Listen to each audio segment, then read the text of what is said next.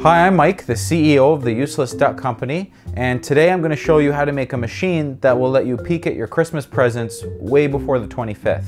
When I was very young, my sister and I had a method that we used to open up Christmas presents and then reseal them in a way where no one can find out that we had looked inside. The trick is you have to cut the tape in just the right way, and then you can take a look, and then when you put it back, you have to put the same type of tape on top, and the glue from the new tape will hide the cut in the old tape. The glue will like fill up the space, and then nobody knows. So that's great and it works, but you have to be really precise, which means it takes a long time to do this. And the longer it takes, the higher chance of you getting caught. So that got me thinking, what if I could go back in time and visit my 7-year-old self and give myself an invention that would help me do this really fast in a way that couldn't be detected? And I think I know the perfect design. So today I'm going to show you how to build your own present opener that will do it quickly and leave no evidence behind. And I'm all grown up now, but for some reason my family keeps giving me stuff, so then we're going to use it to try to open some of these things up. So the first thing you need is a pneumatic actuator, which is an air piston. So in Canada, we get these at stores like Princess Auto. I'm sure in the States you have something similar, or you could buy them online. The way they work is really simple. You just blow air in the bottom to make the piston move out, and then you blow air in the top to make the piston move back. Now, what's great about these is they move really fast, and that's what we need to make our present opener. Okay, so to use this, we have to add some fittings and a couple tubes, so I'm gonna do that now.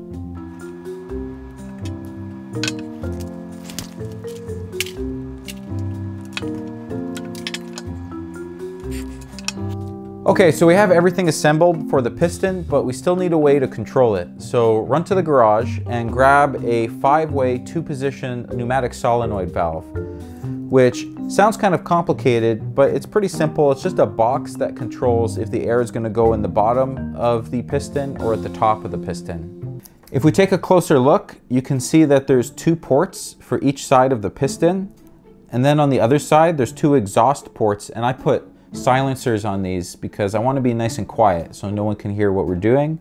And then there's a port for air intake where we're going to put the air, and this one also has a button for manual control. You can also use electricity to control this, maybe with something like an Arduino, but for this invention we're just going to use this button.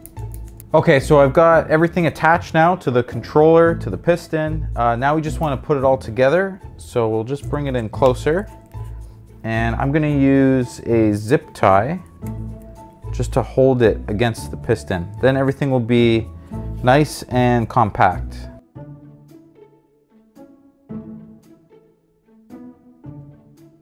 Okay, so there we go. That's the controller connected to the piston with the tubes, and we've got a nice little trigger button here, so when we want to open the gift, we just have to press on that. Okay, so now that we have all this assembled, let's stop for a second and talk about safety.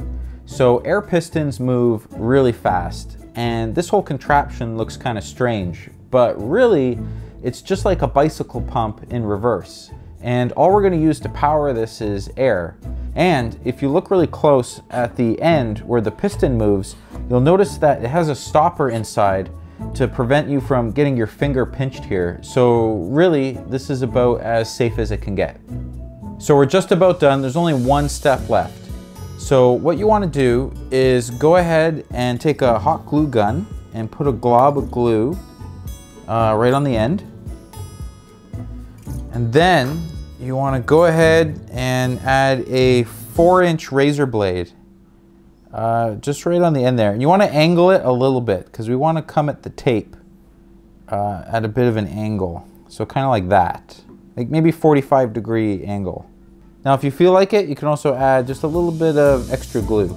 Okay, so there we go. Now we have our own custom tool that can be used to open presents really fast. So let's wait until the middle of the night and then try it out. Okay guys, so it's midnight and my family is asleep. The first step you got to do to use this invention is plug in your air compressor.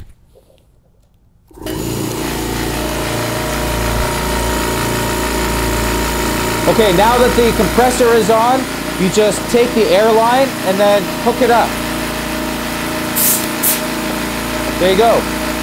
Once it gets to about 100 psi, it should shut itself off. Okay, so the compressor has reached 100 psi, so if I press the button, we can see everything's working. So let's open a gift. Okay, so I'm just gonna slip the knife under the paper here, and then you press the button.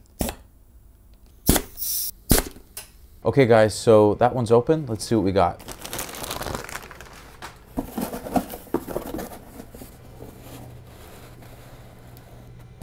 So there you have it guys, everything worked great. It actually made me really happy just putting it together and thinking about Christmas. So if you're ever feeling sad, this might be the perfect invention for you.